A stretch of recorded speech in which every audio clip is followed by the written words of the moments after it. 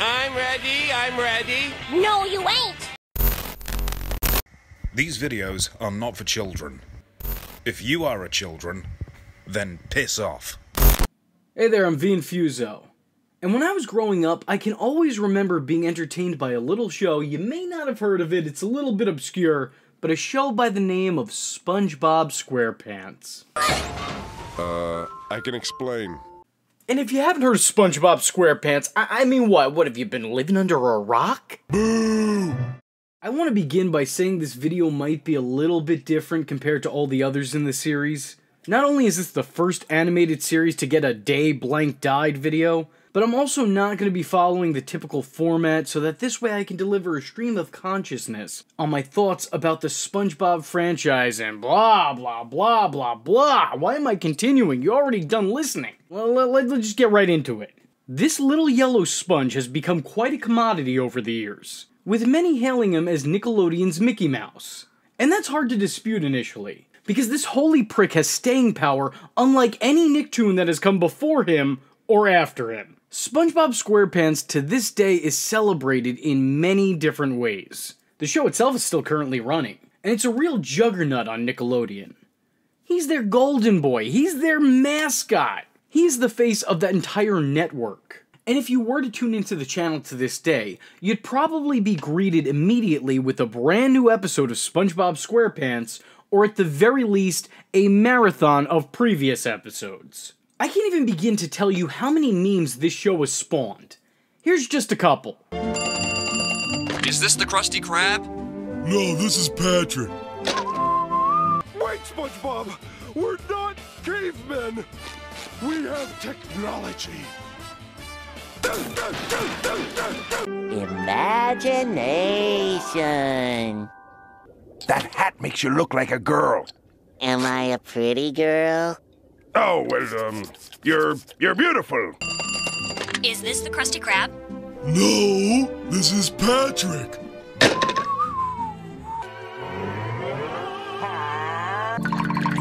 Here lie Squidward's hopes and dreams. What a baby. Help! Help! My leg! Is this the Krusty Krab? No! This is Patrick! I'm not a Krusty Krab. How many times do we have to teach you this lesson, old man? I love the young people. And I want to emphasize, that was just a couple. There are so many of them that they even have their own line of SpongeBob meme figures. That's how far this has gotten. We truly do live in the darkest timeline. I can honestly, without any hyperbole here, tell you that me and my friends, all groups of 20 and 30-something-year-olds, on a daily basis when we hang out, quote SpongeBob to each other. I'm not exaggerating. And I'm also not talking about a group of like 3 or 4 people. I'm talking about all of my different groups of friends. When we're hanging out at some point in time, it's bound to come up. Somebody's gonna quote the show. It just happens. Now I can see. Oh yeah, we have to. Oh, now I see it. And we got paint on it. The vast majority of our friendships are just SpongeBob jokes. You guys realize that, right? Absolutely. That's been me and Sujid for over 10 years now. This isn't just average, ordinary darkness. This is advanced darkness. All the time. And that's because SpongeBob is more than just a cartoon. This little guy is a pop culture icon. So while he does fit the Mickey Mouse qualifications, I think that it would be more accurate to say that he's Nickelodeon's The Simpsons. Because yes, while he was highly entertaining in his prime, he's been allowed to exist for far too long. And I think most people, if not everybody who's ever seen the show, could agree that there are much better days behind him than there are ahead of him. Like me with my boyish good looks. Excuse me, sir. I hope my horrible ugliness won't be a distraction to you. Not at all, boy. You're going down, Tubby. Tubby? Nobody calls me Tubby! But SpongeBob, unlike my looks, is still around today. Now you may wonder, how is it possible that this series quote-unquote died? It's still going strong, it's still beloved by many. What's wrong with it? Well, what's so different about it now? Well, you see, SpongeBob used to be a show that appealed to all age groups. I mean, sure, yes, it's a show that was made primarily for kids, hence being put on a kids' network, but it was also a show that a parent could sit down and watch alongside their children and not want to take a nail gun to the temple of their head. If only my parents were afforded such luxuries. But unfortunately, when I was little, they were stuck watching Barney and Friends. Yes, my poor parents had to watch a show about a dancing adult dinosaur who spent all of his time with school children, and nobody questioned it. A dinosaur my father would ever so lovingly refer to as a big purple fuck. And being an adult, looking back on that show, that is a pretty accurate description. The show had just enough adult humor for parents to chuckle along with their kids, even if their kids didn't always know exactly what it was they were laughing at.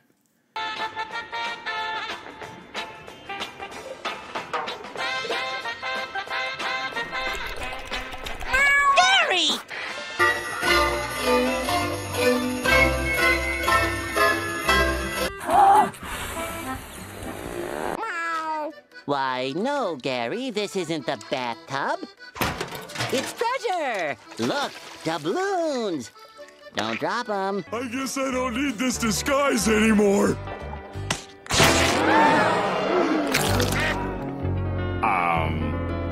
I think I need to take a shower. And that's a good part of the reason me and my friends still quote the show.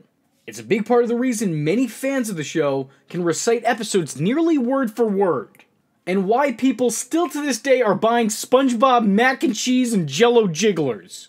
And that's also why, ironically enough, around the release of this video, Nickelodeon had just had an old SpongeBob game from 2001 remastered to the delight of people everywhere. The whole SpongeBob concept was the brainchild of Stephen Hillenburg. A lot of the characters, locations, and ideas were based on things and people in his own personal life. Hillenburg fought with the channel to keep his vision intact, and to not have it altered. Amongst other things, apparently Nickelodeon at the time was more interested in the SpongeBob cast being a bit younger, which unfortunately still seems to be of interest to them. But Hillenburg fought tooth and nail about having SpongeBob, and everyone else in Bikini Bottom, be of age. He also had some demands for the writers of the show.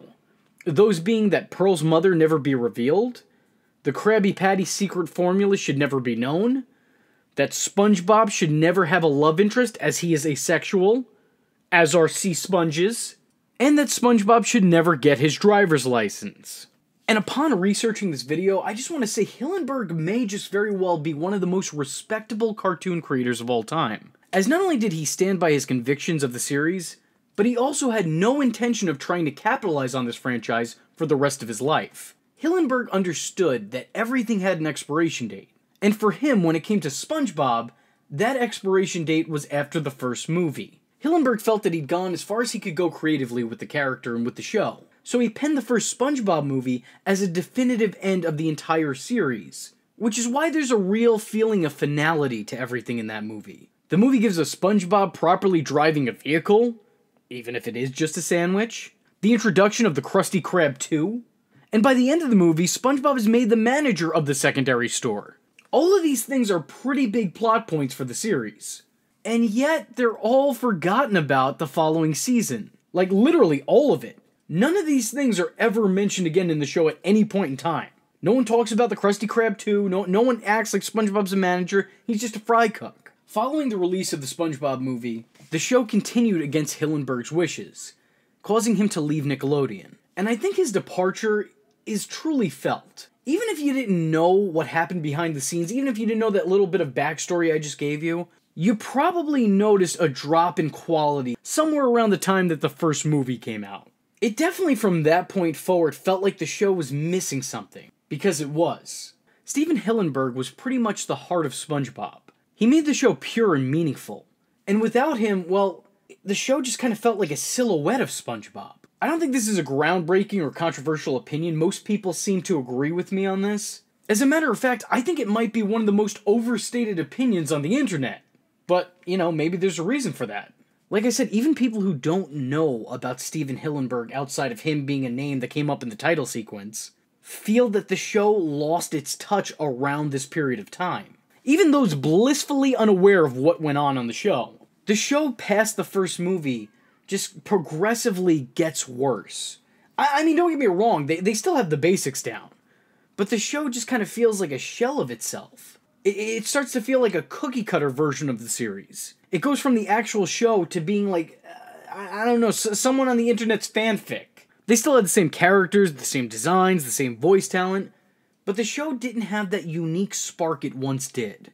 The characters became flanderized and bastardized versions of themselves. No longer were they three-dimensional, two-dimensional characters. They were now just all summarized into one or two quirks or traits.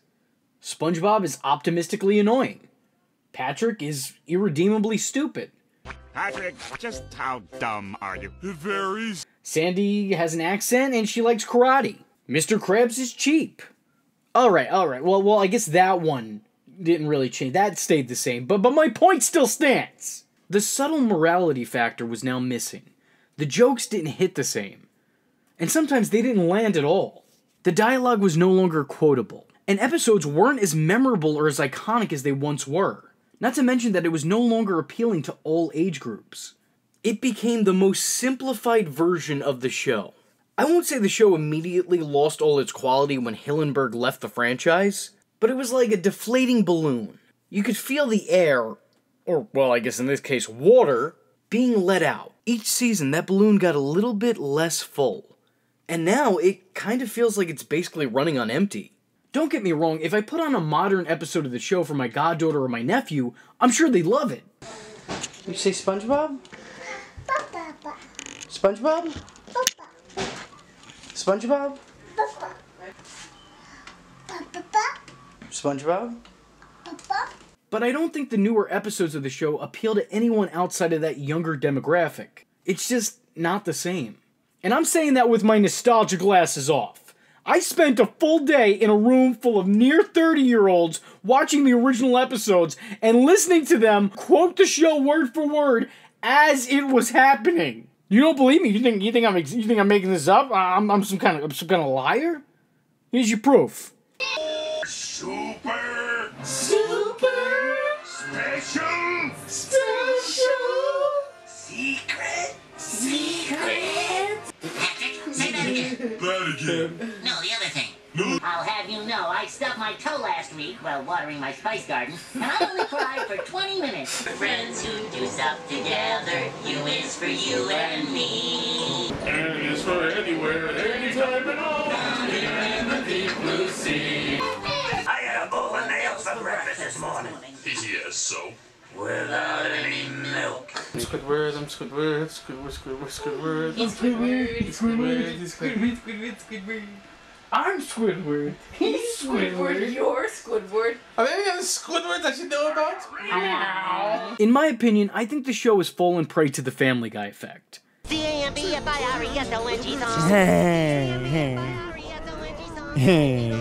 SpongeBob. Which is what I call when a show has outlived its usefulness. But the audience of the show isn't ready to part ways with its leads. I mean, think about it. What more could SpongeBob or Peter Griffin do that they haven't already done? What story can you tell with these characters that you haven't already told? Or at least vaguely hinted at? They've done it all. There's nothing left for them to do except rehash the past. Try to recreate past stories, albeit slightly differently. This is a problem with newer SpongeBob, like, a lot. Like, I don't watch the show anymore. I'm about to turn 28, so I don't sit around watching SpongeBob all day. However, sometimes my other jobs require me to watch children, and then I'm forced to watch SpongeBob. But I can list at least 7 or 8 times that I watched a newer episode of SpongeBob and just kept saying to myself, wait, isn't this the, no, but it is, but it's not actually that, but it is. They reuse stories time and time again. And I can't even fault them for it, because how much creative leeway do you have when you've been doing the show for 20 years? They've done it all. There's nothing left. Even the newest SpongeBob movie that's coming out is a story about Gary going missing. Does that sound familiar to anybody? Do I even need to bring up that this has been done before? I'm sure a lot of you are having a good cry having flashbacks to that heartbreaking Gary come home shit. I'm fine. I'm fine. It's okay. The show has become their own Simpsons did it. So now the series feels like it's no longer about putting in the extra effort to tell a good story. The groundwork has already been laid out for them. Now it's just about continuing the lifespan of this seemingly immortal sponge. Also, like Family Guy, SpongeBob is best remembered for what it was, not what it's turned into today. When people are quoting or memeing the show, more often than not, it's the first 4 seasons of the series, or the movie. The later episodes just kinda don't have that staying power in your memory. While I can't sit here and act like modern SpongeBob is horrible, because I really don't think it is, the show can still be good at times. Hell, at times it could still even be great. The anniversary episode where they go to the shore and the characters watch their own voice actors reenact scenes from the show comes to mind. That may actually be one of my favorite episodes in the entire series. Don't you have somewhere else to be a nitwit? Not until 4. But despite these occasionally great moments, it still pales in comparison to the earlier days. If you were to compare an older episode to a more modern episode of SpongeBob, it's a rather large fall from grace. This show went from being one of the greatest cartoons of all time to now just being one of the longest running. Still, SpongeBob will have a legacy unrivaled, and not just because of its inability to die, but because of the show and the characters' ability to relate to people almost universally for decades. And for as bad as some would argue it's gotten, it's still the #1 cartoon show in the world. And that about wraps things up here. Who are you people?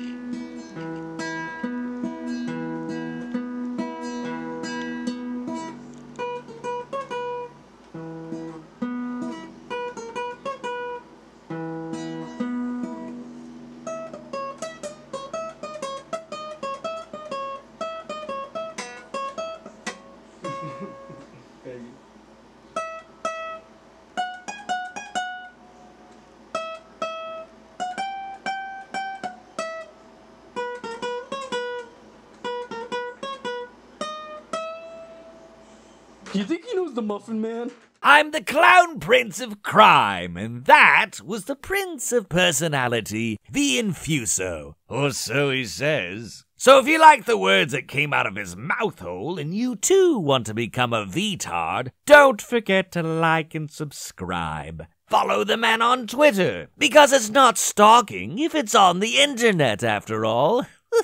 Join the fun by joining the Discord. If for some strange reason you want to show support, and I don't know why you would, and if you have $1 to spare, head over to the SIJW's Patreon, where you can request videos, get exclusive content, and early access to scheduled videos. Or head to his PayPal, where you can buy the shirts. Oh, aren't those lovely? And just remember, if you're not tuning in, you're missing out. Yeah.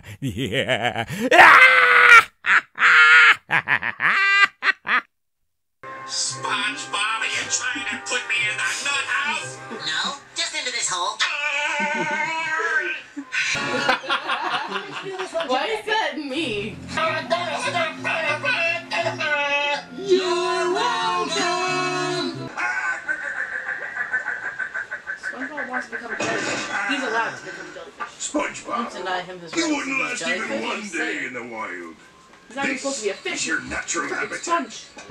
Why isn't Plankton just said, let me go check the trash to see if there's any old patties there and then take the formula Because for that? don't you understand that the Krabby Patty is so delicious, no one would ever throw it out? You're not questioning the fact that he was tracing what he thought was a jelly bean around his hand? Oh, he's fat. Are you sure you want to give me this mayonnaise?